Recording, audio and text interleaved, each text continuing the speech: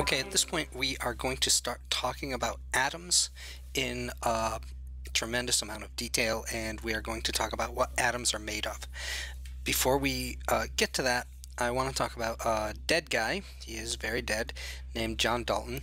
I think he lived a couple of hundred years ago. I think he's given credit for being the first person to come up with a description of what materials are made of that uses the idea of atoms and is pretty close to the modern understanding of what materials are made of.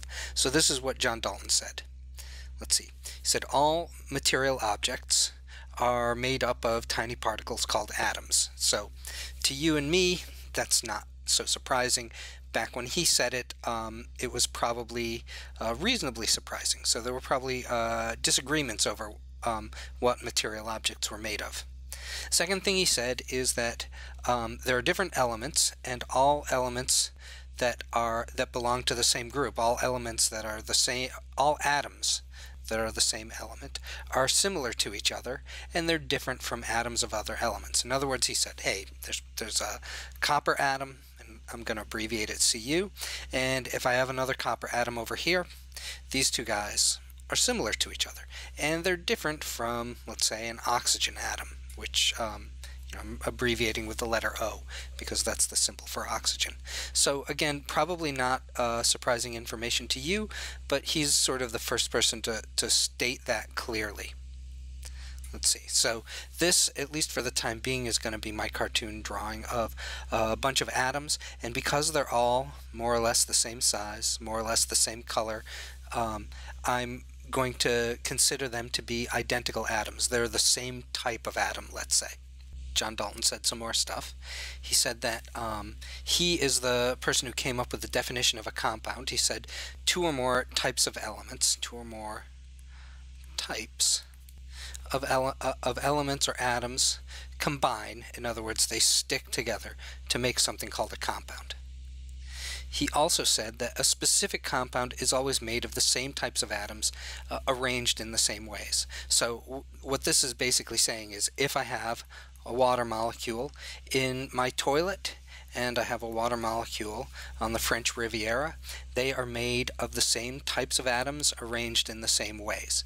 Again, this probably isn't surprising to you, but my suspicion is that there were disagreements about whether the same types of materials were made of the same types of atoms and molecules or not a couple of hundred years ago. But he's the person who said, look, this is probably the way it is.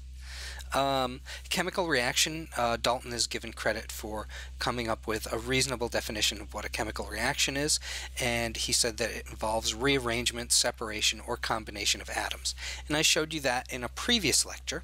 I showed you these are a couple of molecules. There's always two red ones attached to a blue one. There's always two red ones attached to a blue one, and a chemical reaction might involve basically ripping the atoms off of each other and reattaching them in different ways. So I rip the blue ones off of the red ones, and I attach the blue ones to each other. I rip the red ones off of the blue ones, and I attach the red ones to each other. This is, according to John Dalton and us, a chemical reaction. So he's sort of given credit for being the first person to come up with that description. One of the other things that he said, and this is where we're going to stop as far as John Dalton is concerned, is he said the atom is the smallest piece of an element that still behaves like that element. So if that doesn't make sense to you, let me try and explain that here. So this is supposed to be copper penny. And if you could zoom in and look, you might be able to see the atoms, and because this penny is made exclusively of copper atoms, you would think that, well, the atoms would look more or less alike. So I've drawn a whole bunch of atoms that more or less look identical to each other. They're kind of round and gray, same size. So what he's saying is, look, if I have this atom over here that I just circled and I compare it to another copper atom that I just circled, they're going to behave more or less similarly. They're going to behave just like each other, and they're going to behave differently than other types of atoms, like an oxygen atom or a carbon atom or something like that.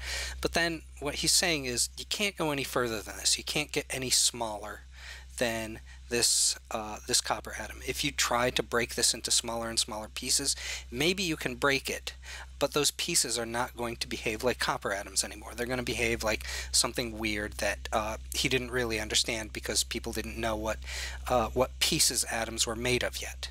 To give you a slightly more realistic explanation, these are a bunch of cars that I will never be able to own. They cost a tremendous amount of money, and there's a bunch of them there. They're more or less identical to each other. They both go very fast. They all go very fast, and they all cost a lot of money. But you can imagine a situation where I removed all of the cars except the one in the front. It's still a car, just like this atom over here is still an atom, even if I remove all of the others from the area. This guy is still a copper atom, and this is still a car. But then I can break this car into smaller and smaller pieces. I can break it into a wheel. I can break it into the doors, things like that. But the wheel all by itself is not a car, and the doors all by themselves are not a car. They're pieces of a car. So eventually you can break things into smaller and smaller pieces where they stop being a certain type of unit. So you can remove all of the atoms except for one in this penny. So imagine you cut away all pieces of this penny except for one tiny little atom. There's my copper atom. And what I'm telling you, and what John Dalton is telling you, is that that atom was just like all of the others that we cut away. But then what he's saying is you can smash that little copper atom into smaller pieces, but once you do that, it stops behaving like a copper atom. And those pieces, he didn't understand what they were, but we're going to talk about them on the next video.